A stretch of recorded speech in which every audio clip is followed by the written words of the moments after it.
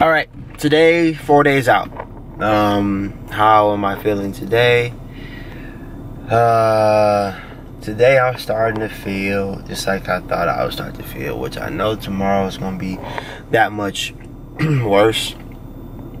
Today was 3 gallons of water, so right now it's 8 o'clock at night and I'm about to go do my push workout. And I have just finished 2 gallons of water. I get pretty good about finishing about 3/4 of a gallon, you know, during my workout. So I'm gonna make sure I hit that and finish the rest of my water like before I go to sleep. But I've been peeing all freaking day. Like the diuretics that the tea and everything that I'm drinking has the water just like pouring out of me. I'm starting to get fatigued again. Yesterday I had a lot of energy. Earlier today I had a lot of energy, and I can see it starting to go down because my carbs are decreasing, and tomorrow they're going to decrease as well. Tomorrow really is Wednesday, and then we're really that really starts the depletion process for me, at least. You know, my carbs are cut again, so I'll be you know, flat again. You know, tomorrow I'll be flat when I wake up tomorrow, and I'll be flat Thursday.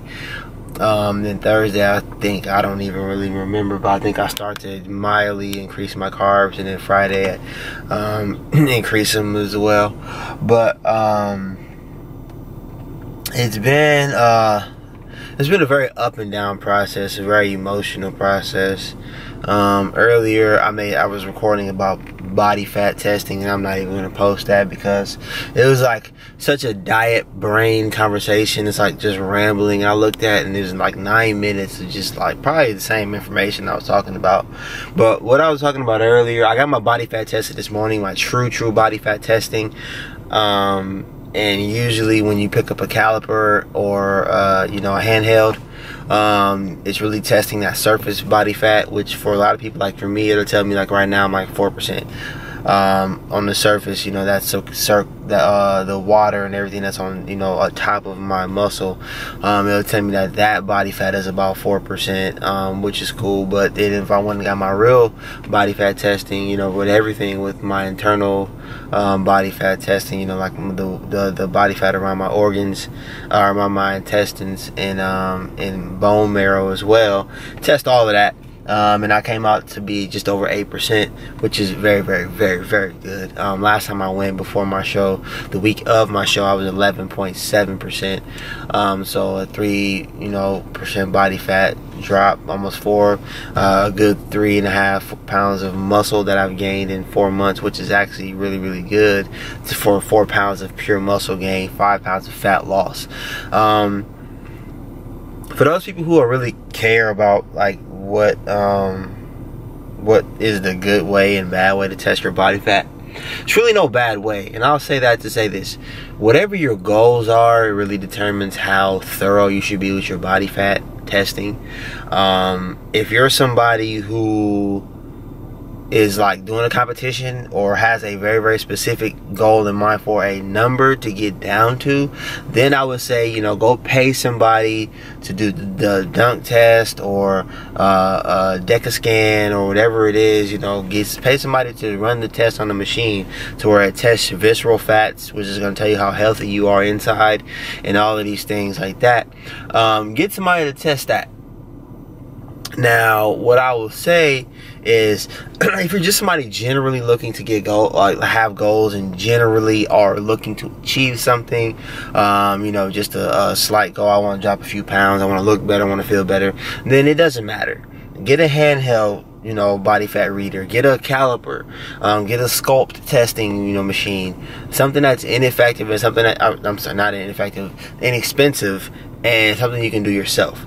And the reason I say that is because you just want to get a starting number, and that way you can gauge progress. Even if it tells you that you're 15% body fat, and in the next week or the next month tells you you're 13%, you'll know that you have lost 2%. Whether you're really 11% to start off with, or you're really 17% to start off with, you're knowing that you're dropping body fat. If your goal is just a general goal of leaning out and looking better, but only really worry about, you know, these accurate testings about what you really really and truly are if you have a goal in mind. For me, I just do it every so often just because I like to know. I more so go off of a look, how I look, you know, how are my abs or my obliques in, how full do I look. I'm still over 200 pounds, which I am turned the hell up about. The fact that I'm gonna be able to be over 200 pounds on stage, lean as hell, really excites me. So I'm about to go in here. I've been training at LA Fitness for the last couple of days because it's a little bit warmer gym, so I like to stay warm, especially during this time where I have to drink so much water. Just another thing that actually helps me get my water in. Dude, lights are bright as hell. And you know, this gym here doesn't have, like, 24 Hour Fitness has a huge ceiling fan. The ceiling fans that just keeps the gym cool and cold. And I asked them, they're like, we're really tailoring towards more family vibes, so we want to keep everybody nice and like forget that. That's why commercial gyms for me like are just like, I really wish that there was like a gym that was not like a commercial gym out here, but it is what it is. I'll have my own real soon. So all right, about to go hit this push workout. I gotta pee again, so see you in a second. In Ontario, California. Oh, they having a store closing now. Might have to go in there. But I just got my toes all pretty, or whatever you want to call it. But I just got a pedicure, and it is now time to go find my shorts. So, if you guys don't know anything about men's physique, we wear posing shorts, and my shorts that I've been wearing that I really love, my waist has come down, so I'm not able to wear those anymore. So I'm about to go in here. I'm gonna pick out a few pair of shorts, probably put it on Snapchat or Instagram, let the people pick, do a little bit of shopping, see what people choose, and that'll be it today. So far, started the grooming process. It's Wednesday, 3 days out. Just got my hair lined up and tapered. Told you I got a pedicure, and now we're about to do a little bit of retail therapy. These next few days are really just about letting the diet take over and relaxing. So we'll leave for Vegas in the morning, so I'll show you guys in a second. So the choices pretty much suck as far as what I'm looking for. When you're doing these shows, somebody my color, you want a bright color and a solid color, and like all of these colors are like dull, and then have little stripes. So you don't want your shorts to take away from your physique. So I think I'm just gonna grab these red joints and call it a day. So that was like the shortest trip to the mall I've ever had in life. They have shit. Short selections. It's very short. And I went to Forever 21. Everything was not my size. H&M. Everything cool was not my size.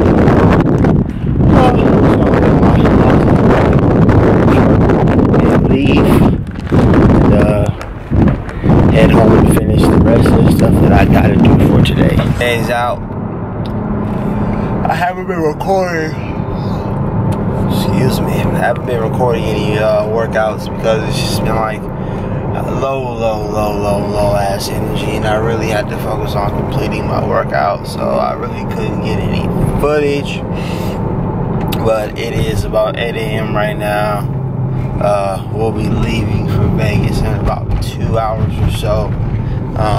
Today I have the athlete check-in, so we'll just check in, get our number and all that good shit, and then we have my massage.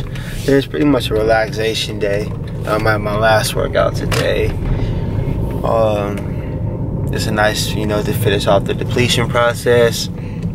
Right now I'm at Walmart because I have to get 2 more gallons of water, one for today, one for tomorrow. And a little bit of water for Saturday, but not too much. So that's what I'm about to do. So this video will be 5 days out, 4 days out. Oh no, 4 days out, 3 days out, 2 days out. And this is just the first half of 2 days out. So I'll end the first vlog here, and then the rest of the vlog will be Vegas. So you guys get to see Vegas, the preparation, the athlete check-in, what that looks like for a national show.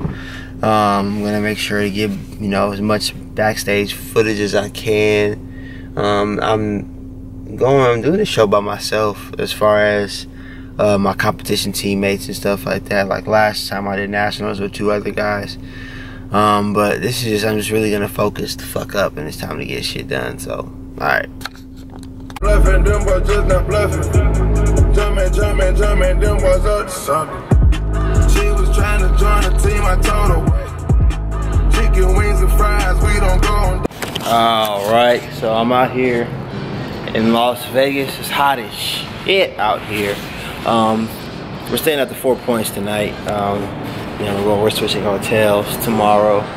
But I am currently waiting on an Uber. It's about 4:30. I'm gonna get a quick workout in to, you know, finish the depletion process. And then I have a massage at 6, a 90-minute massage. So I'll be done about 7:30. And then check-ins are open until 9. So I'll shoot over to check-ins. I'm not gonna lie to y'all. I like checking in last at shows. Here's just an inside secret. I don't know how they do at nationals, because they may have already assigned you numbers based on registration. But I like to do everything kind of like last. And the reason I do it last is because the higher number you get, they go in order by numbers. So if I'm at the back, I'm one of the last people that they see instead of one of the first people that they see. It's just a psychological thing, so they remember my face more. And so I'm just like a fret, like right before they do call outs, they see me. And then I also don't like to be on stage while 30 other guys come out. So it's just a chance for me to get out there and then be seen last. But I'm not sure if that's how they do it out here. I'm not sure if they pre-assign numbers based on registration. I can see them doing that. But I register at the last minute as well too. I do everything at the last minute, and this is a case to where being last minute is not a terrible thing. So waiting on my Uber. This guy is going the wrong way. So alright, so I'm talking about this massage real quick. I'm gonna put this in this damn vlog too. First off, I was supposed to have a massage on the other side of the city, but the gym that the guy took me to, it was a nail salon slash massage parlor right next to it. So I was like, ain't no point in me going to work out. I had to cut my workout short because Vegas traffic is crazy. So let me go in here.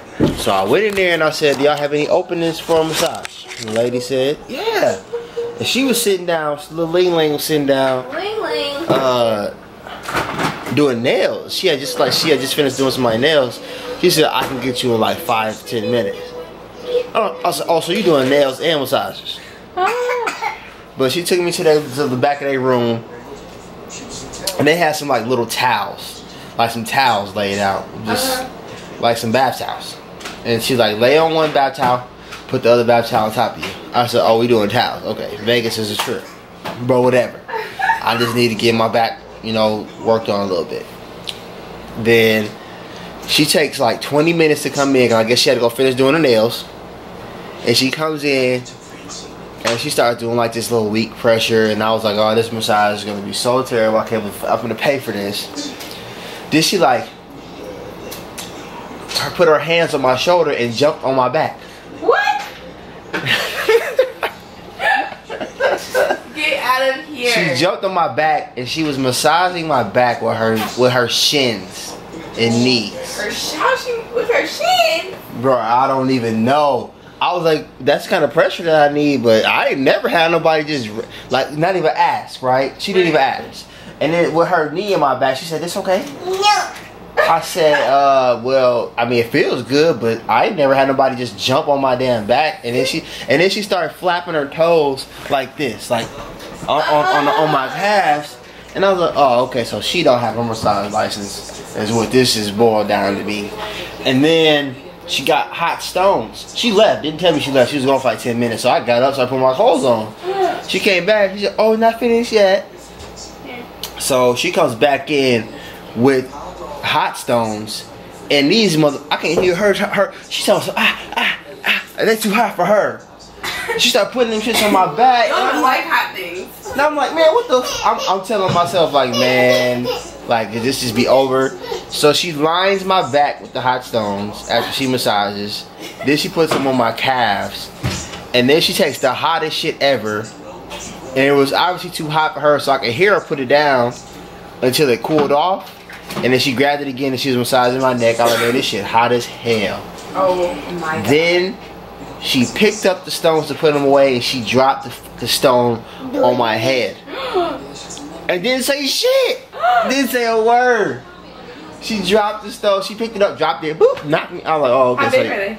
Huh? How big are they? It's a rock. It's a stone. The hot stone, what you know. And it's a stone. It's a rock. No matter how big it is. I mean, it didn't hurt, but I'm like, oh, so you just dropped shit on my head and didn't say nothing. So, and it was like $90. What? I was like, man, Vegas out of their mind. I was like, this come with a happy ending or no? Boy. You almost have you call me out that name.